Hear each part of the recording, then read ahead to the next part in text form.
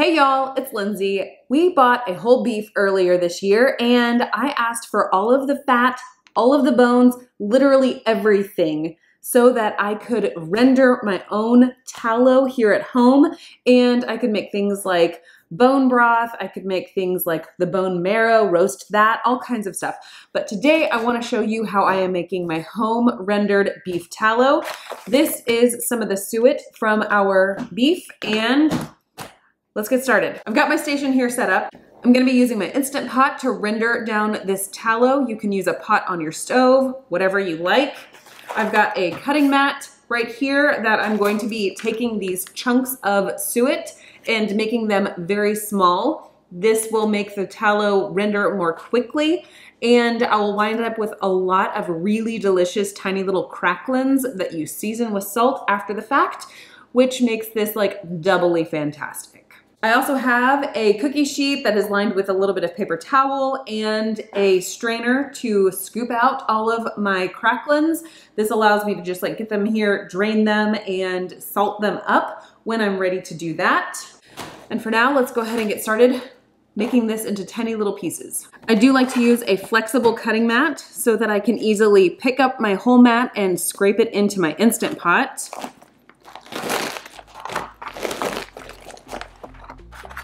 And I'm going for like smallish rice-sized pieces here. The smaller, the faster it will render.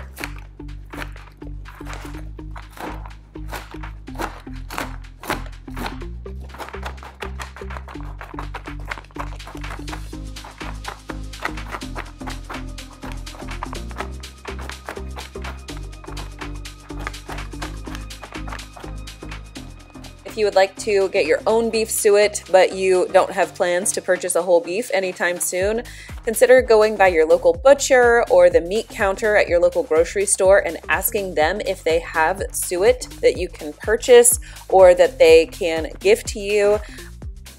If they don't have any at the time, ask them if they'll take your number down and give you a call when they do.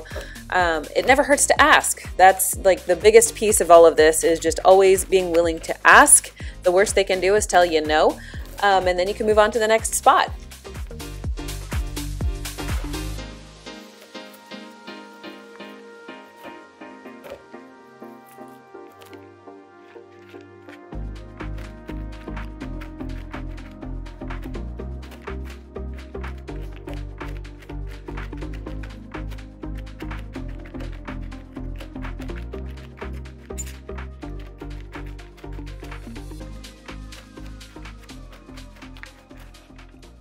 I've got about 1/4 of my bag of suet all chopped up here, so I'm gonna get this into my Instant Pot and then we're gonna put it on the saute function to let this start to render.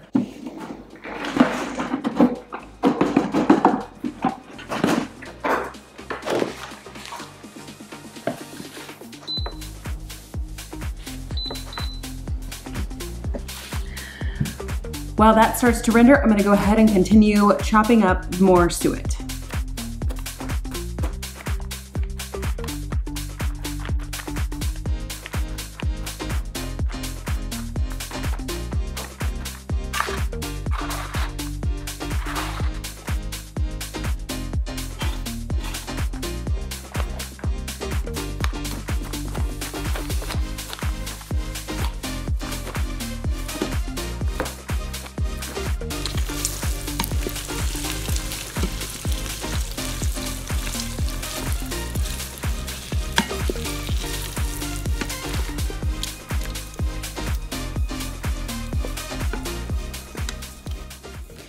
I'm gonna let this all render down on a low to normal temperature here on the saute function.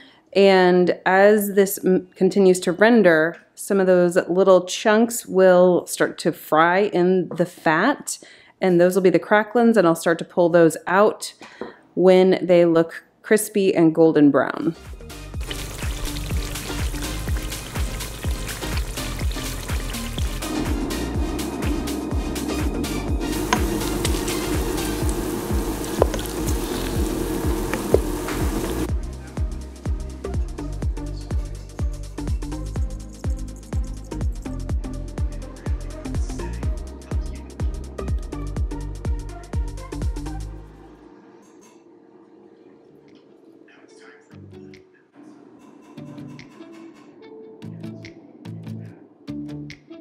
As I'm straining out these cracklins, I want to move quickly so that I can get some real salt, which is the salt that I use here in my house, on them as quickly as possible. The salt will stick way better when they are hot and fresh compared to if you let them cool down quite a bit. I do have a discount code and an affiliate link in my description box below for the Redmond Real Salt. It has not been depleted of all of its micronutrients, which is one of the main reasons why I really like using it. The other reason is that it comes from the mines over by the Salt Lake, so it's a quote-unquote local-ish kind of salt. Cracklins are all managed, and now we are ready to purify the tallow. I have a fine mesh sieve and a coffee filter to really clear out any of the particulates hanging out in the tallow. I will need to purify this a second time. This is just our first step in the process, and I'm just going to allow all of that tallow to filter through my coffee filter. If you notice the tallow isn't really moving through the coffee filter, switch for a fresh one. You can also use a piece of paper towel or separate 2-ply paper towels to allow this process to go a little quicker.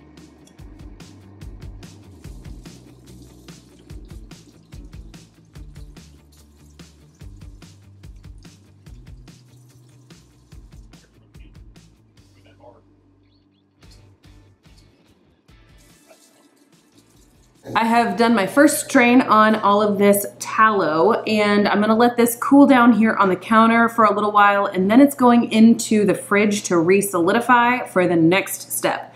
In the meantime, we have a whole bunch of salted cracklins. Super jazzed about these. These taste so good. A little bit of salt.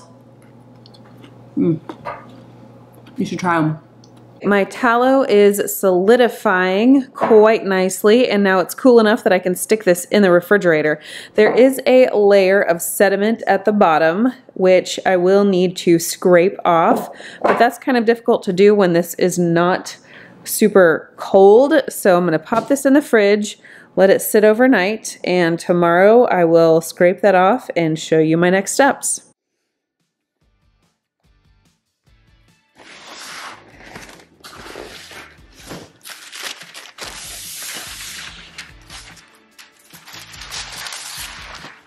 All right, here is the cold tallow. As you can see, that sediment layer is still down there at the bottom. I'm gonna use a knife to pry some out. This extra tallow you see on top is just a little bit of extra that I had drained off the cracklins and poured on top because I don't like to waste tallow. It's a valuable resource. The tallow comes out of my container really easily, and I'm gonna now use my blade and start to scrape off all of this sediment from the bottom. You can easily use a spoon if you are more comfortable with that. We're just going to discard all of this.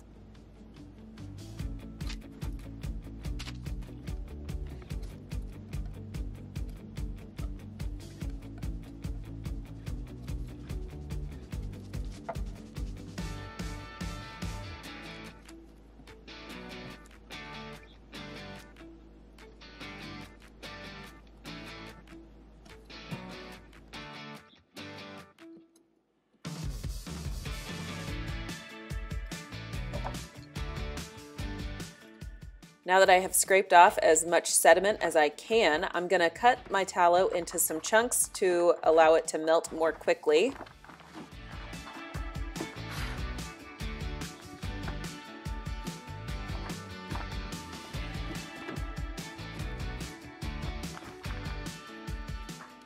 I'm going to get all of that cut up tallow back in my Instant Pot.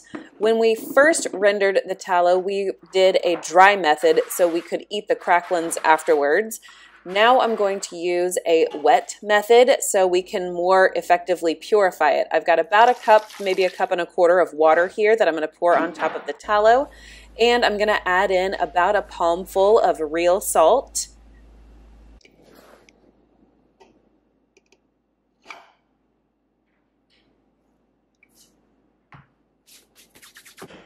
I'm going to pop this lid back onto the Instant Pot and use the saute function to get all of this tallow back to its liquid state.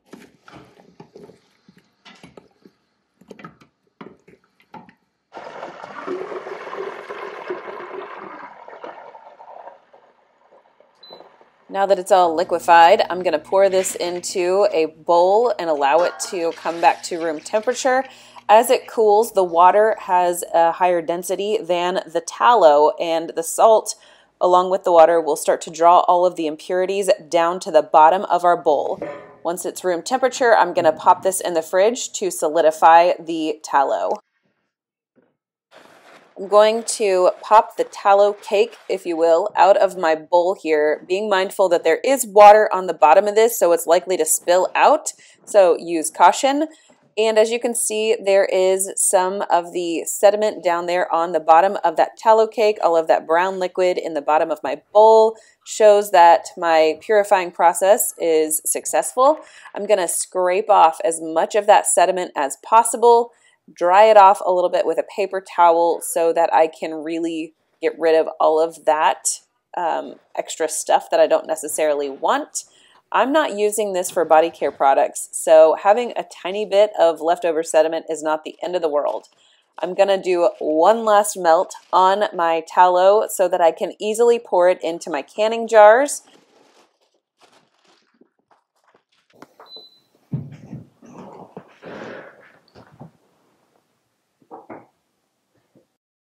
So while this tallow continues to melt down, I'm gonna get the rest of my tools and supplies ready to go for canning it, or at least like getting it into jars. I have 2 quart-sized jars here that I'm gonna put it in. I have 2 lids. I do have this little canning funnel. This is actually like a regular mouth jar canning funnel, but it's gonna work just fine and dandy. I also have my same mesh sieve and some paper towels I'm gonna use as my filter. I'm going to wrap up the piece of paper towel into my strainer here and then stack all of these things together so that I can get one final strain on the tallow and really get it clean. Then I'm going to use some vinegar here, wipe around the lid so I can get a nice clean seal using my jar lids, and that will cover it for what I need here.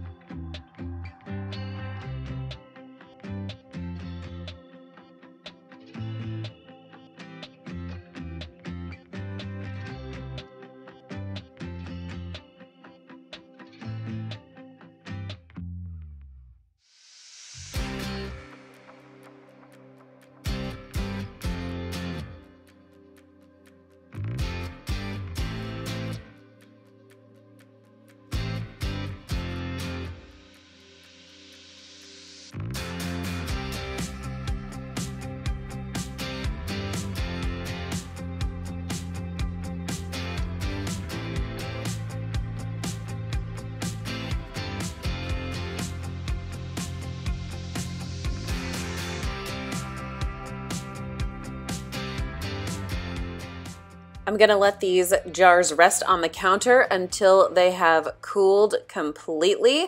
And once they are fully cooled, I keep these on my pantry shelf. You can store them in the refrigerator, use them to fry food, and use it in the place of butter. Tallow is just one of those really awesome fats that I already have access to from buying a whole beef, and I'm not going to let it go to waste.